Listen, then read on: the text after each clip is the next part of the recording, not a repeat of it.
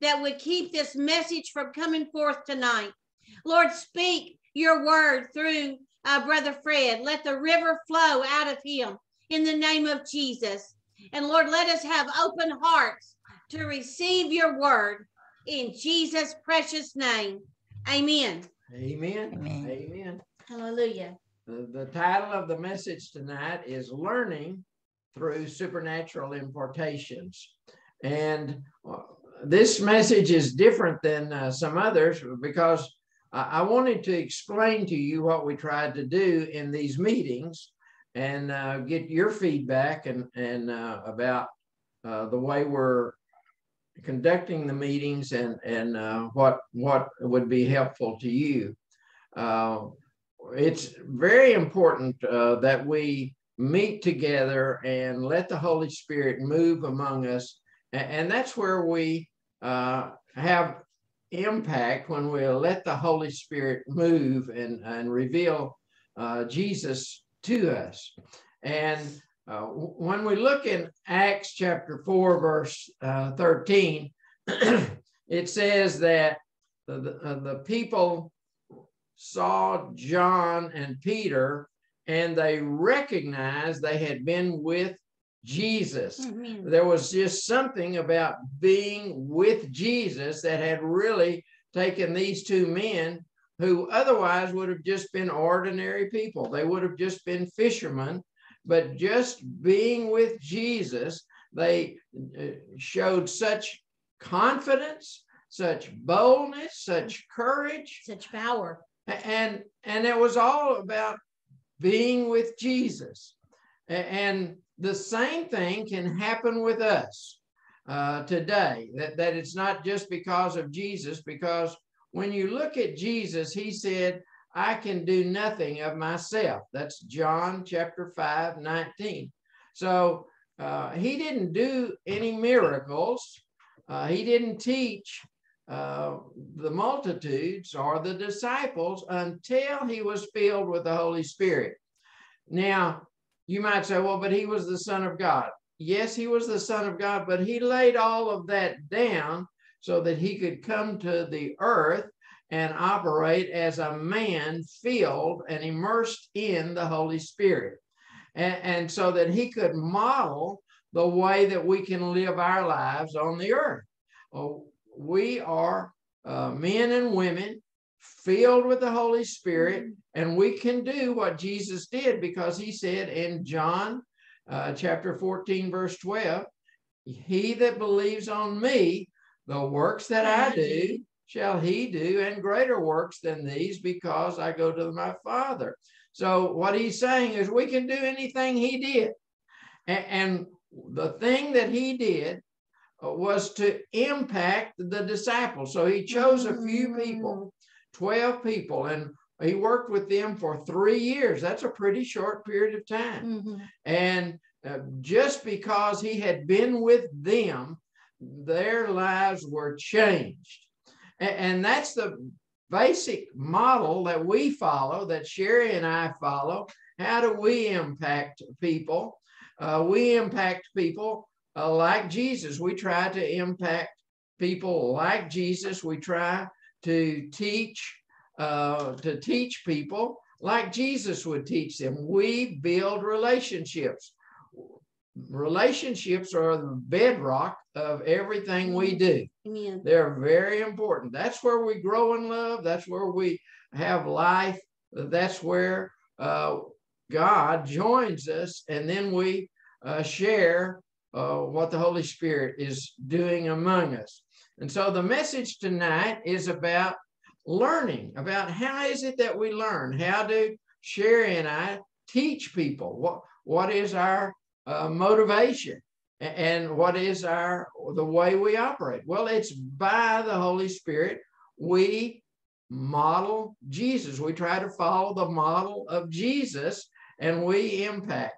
And so I've never really had this discussion with you, but I think it's important for us to talk about what you can expect from these meetings, and how will these meetings affect you, and what is your responsibility in these meetings.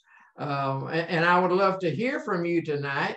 What you think these meetings mean to you, what you've received from these meetings. Do they need to be different than the way they are?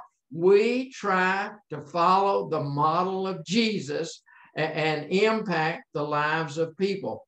You know, Jesus wasn't the only one that did that. You take the Virgin Mary.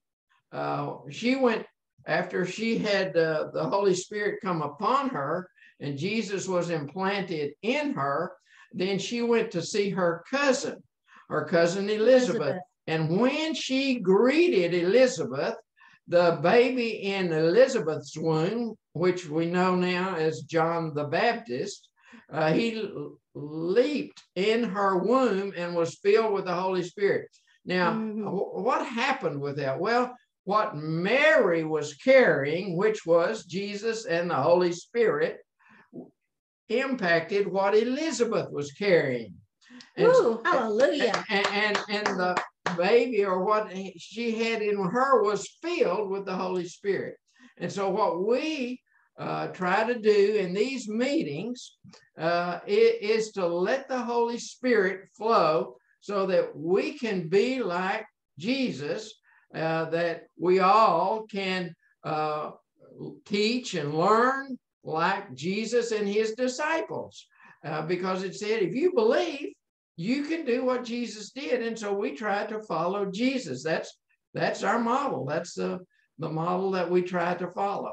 And I want to give you an example of how the Holy Spirit has flowed through Sherry and I over the years to impact a person. And the example I want to give, I could give you a lot of examples, but I want to give one example. And it's one of our spiritual daughters now. Her name is Renee. Renee Davenport. And so Renee went through school. She was an orphan. And she went through school, and basically our teacher said, well, you can't learn. You never learn. You can't learn. You don't have the ability to learn. So they put her in alternative classes. And they did that year after year. And basically, they thought she could not learn.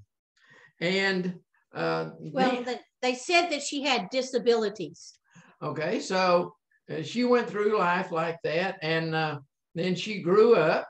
She did not graduate from high school. And basically, the teacher said that she could not learn. Okay, and then when we met her, she was a grown woman, and she had 3 children, and she had a part-time job. I'm just using this as an example of how we have impacted a person, one person. I'm just using this as an example. I could have used others. Okay, now we met her. She had 3 children. She had a part-time job. She was at a school crossing. She worked as a school cross guard, which is just a few hours a week. And that's the only income she had. And she lived in low-income government housing.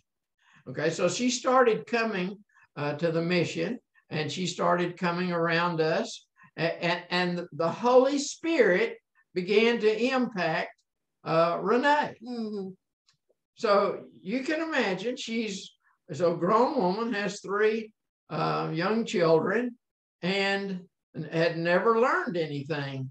But the Holy Spirit, see, just being in the presence of the Holy Spirit, she began to change. There was a change in her. It would change her whole attitude, change her whole perspective. And we just taught her like we teach you. And what happened, she decided she wanted to go to college. Now, this is somebody who had never been able to learn. She decided she wanted to go to college, so she took the necessary programs to get into college. And she went through college, and she was an A student, and she graduated with honors. Now, that's quite a bit different than what the public school teachers had said about her. That's right. But see, she had joined herself to us. We began to teach her like we teach other people, like we teach you, like we teach in these sessions. So tonight I'm trying to explain what happens in these sessions and how to get the most out of them. Okay, so she became an honor student in college, total change in her life because she had connected with us and the Holy Spirit, because the Holy Spirit used us in her life. And I'll just give a couple of examples. Sometimes she'd get very depressed because she had 3 small children, didn't have much income. And we'd have let's say a prayer meeting where Sherry would go over there and find her still in bed. And Sherry would get her up out of bed and help her get her dressed and then bring her down and to the prayer meeting. And then she would really change. She's a very powerful woman. So she is anointed, and now she's a minister of God. She has been ordained by a major denomination, but she continues to be our spiritual child, our spiritual daughter, and even her children are related to us as well. So we love that family, and I just use that as an example of how, by the Spirit of God that operates in us and in you, that incredible things happen. And the way I'd like to describe it is learning. But what kind of a learning is it? Well, it's learning where the Spirit is making supernatural impartations. Hallelujah. And so in these meetings, what I'd like you to realize that you bring the Holy Spirit and we bring the Holy Spirit, and we try to function like Jesus would function with his disciples, so that the Holy Spirit can flow among us and teach us things. He's the teacher. Yeah. He's the teacher. And even as we select the subject to be taught for us to teach each week, it's unique for you. We're asking the Lord, what do you need? What do you need to know? What do you need to hear from the Holy Spirit? This is a place where this is not about fixing the problems, because Jesus took away all of your negativity. All of those problems were nailed to the cross. And so that was that's what Jesus did. He took away all of your negativity, all of the things of all your past, all of the sins, failures, hurts, heartaches, all of that was nailed to his cross. And so what are we trying to do? And not to try to fix you, but we're trying to help you see where God is taking you, what God wants to give you. God has great and mighty things for each of you. He has promises for you. And we're here to help you walk in what God has for you. That's our part. And so what I see that we do, kind of an overall, if I put a title on it, would be relational learning in wisdom. Relational, because we're together. This is not just about, see, if this was a different way, I could just send you a book and say, okay, read this book. Or I could just send you some notes and say, read these notes. These notes are all you need. But I don't think that's what you need, because that's not the way Jesus operated. It was a releasing of the Holy Spirit. See, he said in John 5:19, he could do nothing of himself, is by the Holy Spirit. So what he did on the earth was by the power of the Holy Spirit. So as he discipled people, he was doing it by the power of the Holy Spirit. And he tells us in John 15:5 that we can do nothing of ourselves. Hallelujah. We have to abide in the vine. We have to abide in Jesus. And so let the Holy Spirit move through us. And so the only way we can do anything, the only way I can do anything, that Sherry can do anything, you can do anything, it's by the power of the Holy Spirit as we abide in Jesus. And so these meetings then are not a typical kind of meeting. This is where we want the Holy Spirit to move. We've prayed about it before we get here. We've prepared. Sherry and I have talked about what it is that the Holy Spirit wants to teach you on a particular Tuesday night, we have sought the Holy Spirit. We have prayed about it, and He's led us in a message, and even this message tonight, to help us understand what these meetings are about. And I wanted to verbalize them.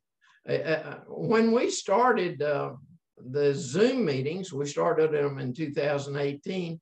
It was hard for me even to think about how to explain what we were going to do. But over time, these meetings have grown. And now I believe that the Holy Spirit has given me a vocabulary to explain what we try to do in these meetings. But I also want to hear from you tonight, what you think about these meetings, what you get from these meetings, what you would like to see in these meetings. But I see them very much like Jesus and his disciples, that it's a relational learning in wisdom. Now, wisdom, of course, we know that the wisdom that is from above, which is James 3:17, well, it's pure, it's peaceable, Hallelujah. it's gentle, it's full of mercy and full of fruit. So that's what we're trying to do, is work on wisdom, receive wisdom. Because if we have God's wisdom, we'll know how all of our needs will be met, and we'll know God's perspective on any issue. So, Proverbs 8, I believe it is, it says, wisdom is the principal thing. That's right. It's the main thing to get. Get wisdom. And so that's what we're about in these meetings. It's about wisdom, the wisdom that is from above. And the good thing about this wisdom, we see in James 1 that we can ask for wisdom. If any person lacks wisdom, let him ask, and God will liberally give it to us. And so wisdom is definitely what we need. We need the wisdom that comes from above, because it's pure, it's peaceable, it's gentle, it's full of mercy, and full of, glory to God, fruit. Hallelujah. So you want to be fruitful in your life? Yes. Get wisdom. Get wisdom. It's the principal thing. We want to get wisdom. Hallelujah. Okay, now Hallelujah. I have 4 points I want to make. Okie dokie. This is how you can receive wisdom in these meetings. 4 points. The first one is rest. Matthew 11:28 and 29, Jesus said, "Come unto me, all you who labor," isn't that us? Who labor and are heavy laden. Now, you've got a big burden. We've got things we're carrying. Isn't that us? Yes, that's all of us. We all have things to do. Come unto me, all you who labor and are heavy laden, and I will give you rest. Rest. And then he says, and learn of me. And learn of me. Okay, Woo, so glory. So this is a way. How do we get this wisdom? And in these meetings, how do we get it? One thing, and then I believe this is the first thing, we have to come into rest. And now, what do I mean by that? Be focused on these meetings. Have your heart prepared for these meetings. Be at rest. Don't come in here and be distracted and have all of these chaos. Full of worries. Chaos and anxiety and worry around you. You've got to come to rest if you're going to learn. Now, you can come to this meeting in any situation, no matter what kind of situation you're in. But he said, if you're going to learn, you have to be at rest. And so that's what if you want to be successful in these meetings and receive what the Holy Spirit has for you through these meetings, then be at rest. When you come in here, be at rest. Be ready to receive, because we believe that every time we meet, there will be impartations. Supernatural impartations. Now, there are some times that we come together and the Holy Spirit specifically talks to us and gives us direction about imparting a particular thing. Now, we can only impart some particular thing if we have it. if we've received it. See, if he were to say, well, tonight I want you to impart peace to people, then the only way I can impart peace to you is that I have to receive it beforehand. If I don't have something, I can't give it to you. That's right. And so the first thing then, when you come in here, if you want to receive what the Holy Spirit has for you each meeting, when you come into the meeting, the first thing is to be at rest. Don't be distracted. A lot of people, they come into a meeting and they're distracted and they don't get anything. And I've done that myself. Yeah. I've been, things have been chaotic in my life, and I've gone into a meeting. And I can hear the words, and I can know the words are sweet words, they're nice words, I can hear them. But when I walk out the door, I have no clue what the words were. That's right. So if I'm chaotic, there's not going to be any learning. I'm not going to learn anything. And so when Sherry and I come into this meeting, we have to be at rest. And the way for you to receive the most from the Holy Spirit is to be at rest yourself. So the first one then is to be at rest, and that's just at peace and focused on what we're doing. The second key to this learning that we're talking about tonight, the second key is to believe. You have to believe that the Holy Spirit has something for you in these meetings. That's right. And believe what's being said. And receive it and believe it. Believing, Hebrews 4 verses 1 through 3 says they didn't have rest because they didn't mix faith with what they heard. And so they didn't learn, and so it didn't profit them. They didn't learn anything. Now, this is talking about a whole nation, that all of Israel, it was a reference to the Old Testament, and he said all of Israel, they didn't learn anything. But they heard the word of God. It was preached to them, but they didn't learn anything. It didn't benefit them. It didn't profit them because they did not mix faith with it. So what I want you to know is that these messages and what we share here will profit you only if you believe. If you believe it and receive it. And you put your faith, you mix your faith. See, Sherry and I, we're going to put our faith with what we say. And in order for you to learn, to receive it, and to learn and to receive what's being said, you've got to mix your faith. You've got to believe. You've got to put your faith out there. So there are two things then. You have to be focused. You have to be at rest. And you have to mix faith with what is being said and say, I believe that. Sometimes you could say, amen. Amen means I agree with what is being said. I agree with the word of God. Now, you don't need to amen if I tell you a baseball score, because an amen is to agree with the word of God. It's not to agree with a baseball score. It's not agree with some political opinion. The word amen, oh, hallelujah, it is about agreeing with the word of God. Amen. And see, the promises are yes and amen. So somebody has to say, yes, these are the promises. And then you say amen. And then you come into agreement. When you say amen, then you're coming into agreement. Then you can receive that. But you can say, well, no, I don't agree with that. But you don't receive it. Yeah. And so what we're talking about tonight is learning wisdom from above. And so this is not my wisdom. This is not natural wisdom. This is wisdom from above. And so you have to be at rest and you have to believe. Now, the third one is about yielding to the Holy Spirit. Romans 12, verses 1 and 2, Paul was writing and he said, I urge you, I beseech you, to present your body as a living sacrifice. So that's yielding over to God, yielding yourself to God. It's just your reasonable service. He said this is just reasonable. This is not absurd. This is not radical. This is just reasonable. Yield yourself.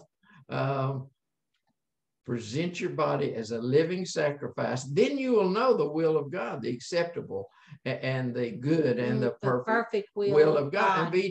And your mind will be transformed. That's learning. See, when your mind is changed, that's when you learn. And how do you learn? You have to yield to the Holy Spirit, like these two verses say, Romans 12, verses 1 and 2. You have to present your body. You have to yield. You have to yield to God. You know, Jesus said, if you're going to be my disciple, you've got to lay down your life, because I've got a higher life for you, but you've got to lay down your life. Well, that's the same concept here. You've got to lay it down if you want to learn. You've got to lay down your will and your the way you see things and the way you know things are, and you've got to yield yourself so that you can have your mind renewed so that you can learn the wisdom that is from above. So how do we learn the wisdom that is from above? We have to lay down our life and pick up the higher life. That's 3. That's number 3. We have to yield to the Holy Spirit. Now the 4th, and these are just 4 points I'm going to make tonight, that these 4 things will help you learn in these sessions. And the 4th one is to have an expectation and a hope. That's right. If you come in here and you're not expecting anything, you know what you'll get? You won't get anything. Nothing. You'll get nothing if you don't expect anything. Zero. So you need to come in here with high expectations. See, when Sherry and I come, we have high expectations. We're believing for the Holy Spirit to move among us, because we know you have the Holy Spirit.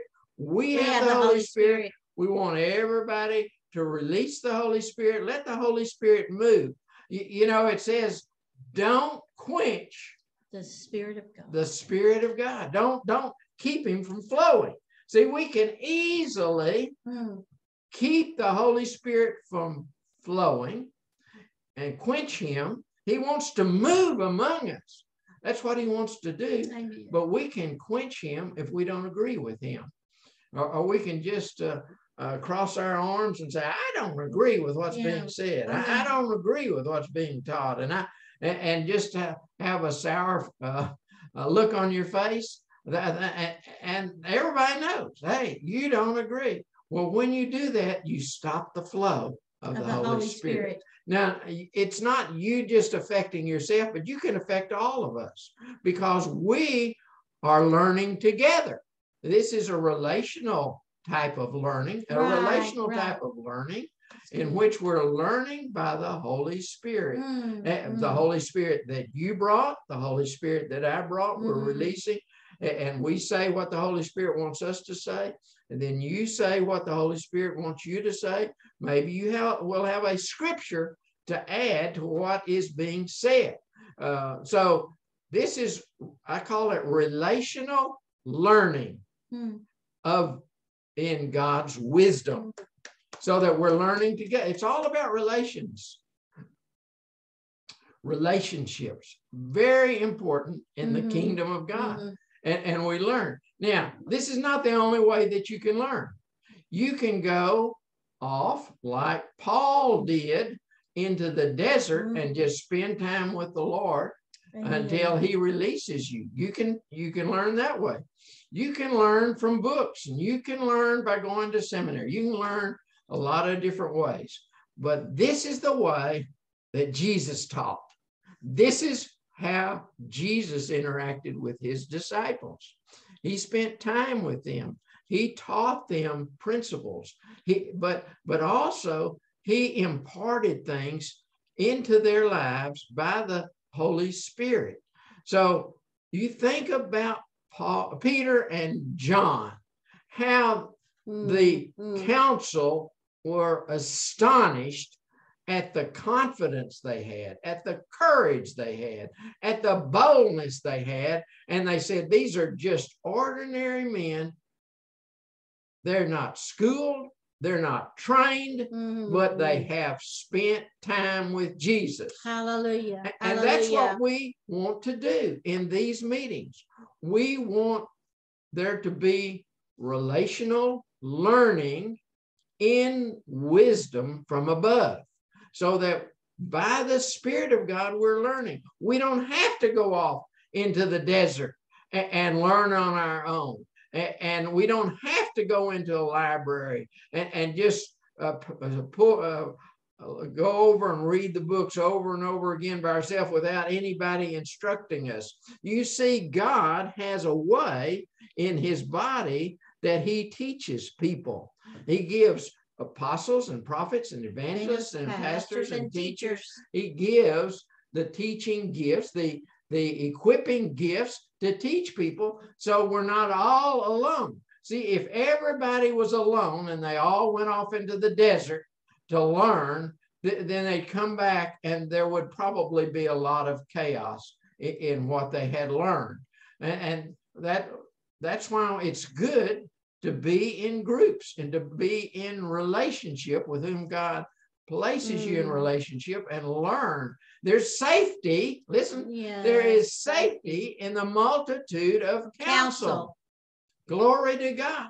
So what we're saying, this is a safe place where you can come and you can ask questions, and you're not going to be put down if you ask a question. You're going to be encouraged. You are encouraged to ask questions. You are encouraged to comment, to make comments, to share scriptures, to share testimonies. You are encouraged in these ways. So this is what these meetings are about.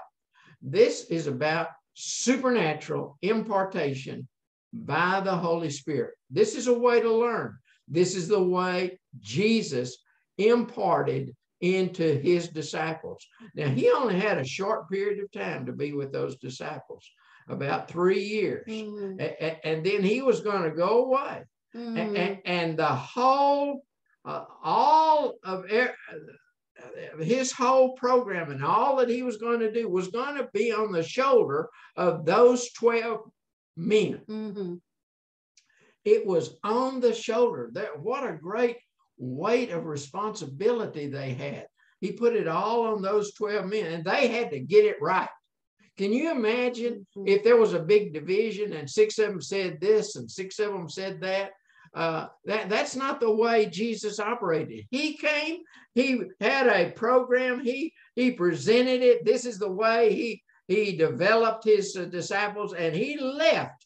Glory to God, all of Christianity, all of Christianity on the shoulders of 12 men.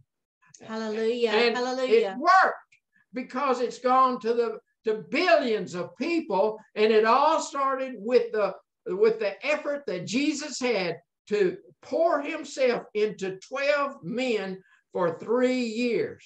And so that's the reason we choose this way of working with people through relationships, so that we can learn through relationships. We're all learning. Sherry is learning. I'm learning. You're learning.